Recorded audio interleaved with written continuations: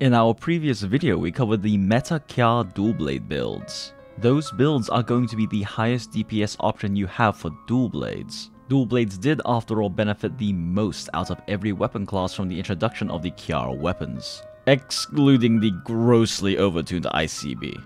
But we know not everyone has managed to farm 80 KT enough to get all of these juicy Kjarr Dual Blades. So if you don't have the Kjarr Dual Blades, what are the next best option for max deeps? Well, I'm JinJinx. And I'm Tuna. And we're the Monster Hunter Math Guys. And this is Meta DB builds non-Kjarr Dual Blades. In this video, we'll be covering the non-Kjarr Dual Blade sets. If you have the Kjarr Dual Blades and want to know what those sets look like, check out our previous video, link at the top right. We're going to be covering a lot of sets in this one. That's because most of the second best dual blades are still the old KD dual blades. But we know that most of you don't have those yet, so where it's appropriate, we'll be covering the best craftable ones. As always, I want to start off with a quick disclaimer. All the builds, analysis, breakdowns, and everything we do on the channel are not meant to tell you how to play. Unless you are a speedrunner or care about max deeps, these are not the only way to play, and we are not suggesting that. The purpose of what we do is to educate and inform. And the specific purpose of this series is to give you factual information on the mathematically highest damage builds. It's to educate you on the relative strengths of build choices, playstyles, and skill choices so you can make informed decisions. If you have more fun using Evade Window or Palico Pokemon builds, more power to you. Play how you like and enjoy yourself. It is a video game after all. As we mentioned in the previous video, dual blades are an elemental matching weapon. You get the most damage out of matching the elemental damage of your weapon to the monster's primary weakness. So we'll be covering the builds for every single element so you can deal max deeps no matter what the matchup. Let's start with the dragon builds. The next highest damage dragon option is Zerial, otherwise known as the Ciri daggers from the Witcher collaboration event. Before we discuss this build fully, I do want to note one thing. See the armor in this build? Wrath Chest with Azure Star-Lord Waste for crit element and everything else Kaiser Garma for Master's Touch? Get very used to seeing this. Every single non-Kjarr elemental dual blade build runs this exact set with the decos and charms switched around. Before Kjarr existed, this set was the Metahemoth for dual blades. And post-Kjarr dual blades, Metahemoth was the Metahemoth of dual blades. This set was the only way to get crit element, Master's Touch, and as high an affinity as possible all in one package. The only time this changes is for fire DBs which run the Rathalos Waste instead for the free 2 points of fire attack, which we'll discuss in a moment. Also, due to the simple lack of affinity and white sharpness in a lot of these builds, you generally didn't have the space to run health augments pre-Kjarr dual blades. You could, but doing so made it very likely you'll hit blue sharpness during a hunt due to lower affinity, and that's a big damage drop. The builds were simply inefficient because the crit element armor pieces are inefficient, and you also had to run 3 free elements in almost all of the builds. There are definitely going to be some exceptions to this as you'll see in the upcoming builds, but for the most part, health augment costs you a lot of damage over the course of a hunt. Alright, history lesson over, let's talk about the build. So not only do these dual blades have a sexy effect when you demon dash, but they have extremely nice natural white sharpness, which actually kind of makes them an exception to the no health augment thing we just discussed. Between the free level of handicraft and the waist piece, as well as the 30 units of natural white, you have a total of 40 units of white. As we mentioned in the previous video, all dual blades have an innate razor sharp and only lose sharpness every 3rd hit. So this translates to 120 hits of white sharpness combined with Master's Touch and 93% affinity with Agitator active, and you aren't hitting blue for a long time. Which does give you some wiggle room to run a health augment instead of an affinity augment if you want to. Now this buffer is nice because most of the dragon weak matchups in the game have you striking non-weak points at certain times during the hunt. For example, when you fight Wrath family monsters you try to get trips on them, but their legs aren't weak points, so this can affect your crits and therefore sharpness. On Devil Joe and Behemoth, it's very easy to whiff their weak points while trying to hit them with dual blades. TLDR, this white sharpness buffer is very nice.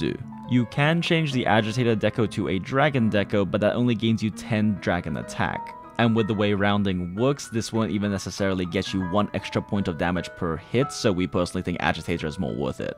At 490.79 EFR and 44.74 EFE, this is a very hard-hitting build, and because it is not peak reliant like the Kjarr Dragon build, it's a good option if you simply don't like playing with peak performance. Also, yes, before you explode in the comments, I did say in the previous video that the previously best Dragon Dual Blades were the Joe Dual Blades. That statement was correct. The Witcher collaboration came out after ATKT did, so while this is the second best Dragon Dual Blades, the Joe Dual Blades was the best when ATKT came out. So please, no bullying comments. Now you do need a release deco for this set, which is pretty rare. If you don't have one or Zerial, your next best option are the Joe Dual Blades. At 475.33 EFR and 320.67 EFE, this set does deal less raw and dragon damage than Ciri. And even though this set does run 50 units of white, so 150 hits of white sharpness, it has less affinity as well. At 25% chance to lose sharpness every hit, this build takes around 600 hits on average to hit blue sharpness, assuming you always hit weak spots. That's not easy on most Dragon weak matchups. And if you want to run a health augment, your affinity goes down even more. While it is possible to fit Attack Boost 4 into this set for more EFR and 5% more affinity, you do this by trading out the Handicraft deco in Charm for an Attack deco in Charm. This leaves you with 30 hits of white sharpness. At 80% affinity, that's only 150 hits on average until you hit blue sharpness, in which case you'll most likely need a reset on RNG. In our opinion, this set isn't worth it.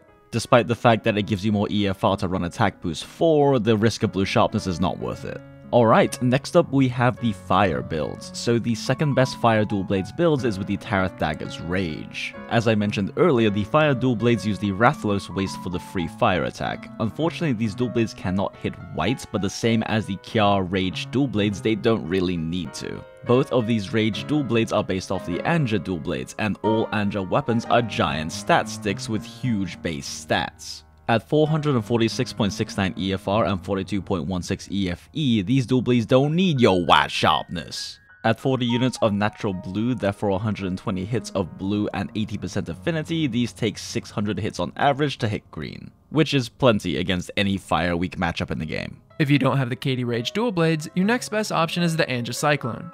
The set for this swaps a fire deco for an attack deco. The Rage Dual Blades are exactly the same as the Anja Dual Blades, except they have higher stats.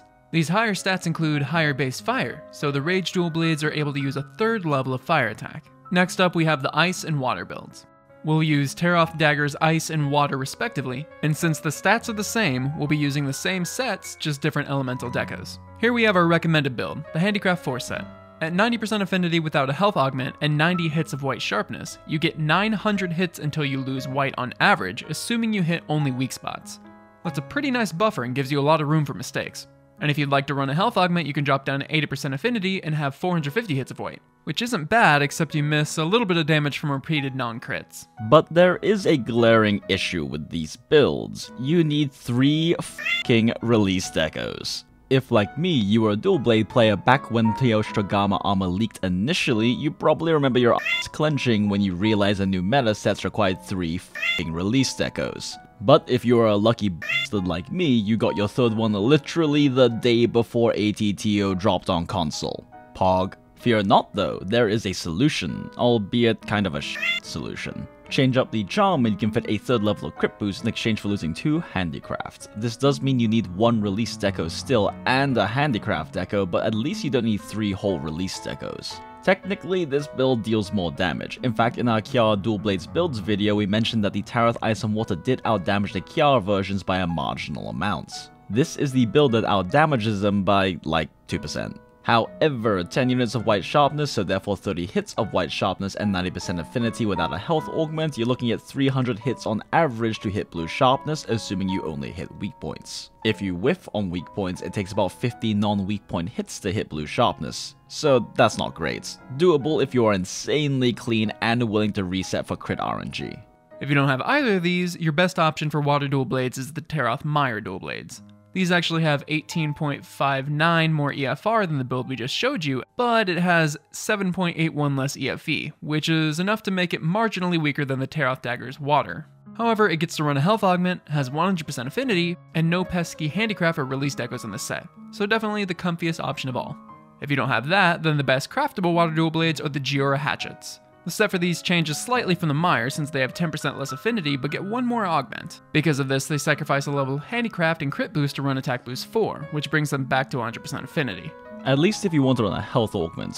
This build actually puts him at less than 1 EFR lower than the Meyer DBs, which is not bad at all. Ironically, despite JinJinx being a literal punching bag of a monster, the JinJinx hatchets were the second best base game craftable dual blades, after the NON-KJARR dual blades because they're fucking stat sticks. Finally, if you don't have the Tareth Ice Daggers, the next best ice dual blades is the Freeze Chains. Despite being the coolest looking dual blades in the game, these ice chainsaws are pretty meh numbers wise. Compared to the JinJinx hatchets we just looked at, they have lower raw and much lower elements, but also need one less handicraft to hit whites. The build is still exactly the same, we just switch out the elemental attack decos and swap out a handicraft deco for a crit boost deco. This makes up for some of the raw difference and gives this build a nice 460.15 EFR, but at 30.38 EFE it's easy to see why this is very underpowered. Still, it's what you got. Now you're probably wondering why freeze chains instead of fire and ice. Well, other than the fact that the freeze chains look way cooler, fight me, it's because the fire and ice has a unique mechanic that is cool, but ultimately makes them not very good.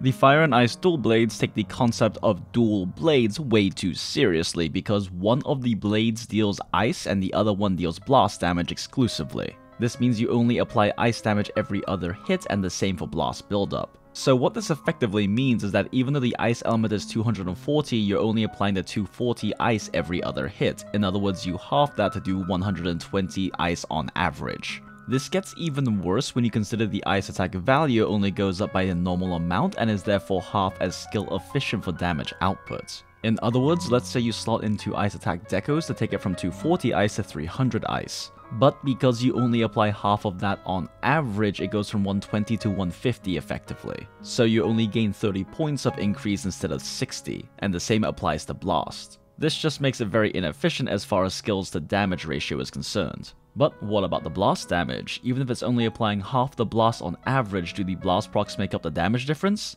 The answer is, I don't know. Answering that question frankly takes a lot more calculations and testing than I am willing to invest into this. It's going to be dependent on a lot of factors: the ice hit zone value of the particular matchup, the total HP and blast build up values of the matchup, the amount of blast procs you actually get, the DPS uptime because blast decays over time, just to name a few. So if you want to use fire and ice for aesthetic's sake because you have poor taste, go ahead and just slot it into the same build. At the end of the day, they're both fairly inefficient, so the difference will be marginal. Finally, we have the Thunder Dual Blades. The best non-KJARR Thunder Dual Blades are the ZZ Dual Blades, the Dual Destroyers. If this set looks familiar, it's because it's the exact same as the Tareth Ice and Water Dual Blades. Just change out the elemental decos to Thunder. Unlike those builds, the Dual Destroyer hits 100% affinity, meaning you can get away with not running Handicraft 4. But if you want to run a health augment, this drops your affinity down to 95. In that case, we'd recommend using the Handicraft 4 version instead. Both of these sets do require release decos to work. If you don't have any, your next best option is the old KD Spark. These are weaker than the Dual Destroyers, but they also have a lot more white sharpness. These do hit 105% affinity on weak points, which gives you 55% affinity on non-weak points, so the sharpness goes for a lot longer. And no pesky release decos needed. Now, if you don't have the Tareth or KJARR Spark and you don't have release decos for the Dual Destroyers build, you're kinda out of luck. You can take the Kirin or Tobakadachi dual blades and slot them into the Tareth Spark build, but both of these are very weak options. So weak in fact, you're generally better off running Blast, Raw, or Poison dual blades depending on the matchup. Most Thunder weak monsters actually have very low actual Thunder weaknesses, like NON-KJARR for example. Despite having a 3-star weakness, his actual hit zone value on his white spikes for Thunder is only 15, about half of what it normally is on a 3-star monster. In fact, normally a 1 to 2-star weakness is a 15 hit zone value. On top of that, just in terms of pure raw stats, Thunder weapons have always had the worst stats in Monster Hunter World. Alright, that about does it guys. If you made it this far, thank you for watching. The video ended up quite a bit longer than normal because we wanted to make sure we included the craftable options as well into the video.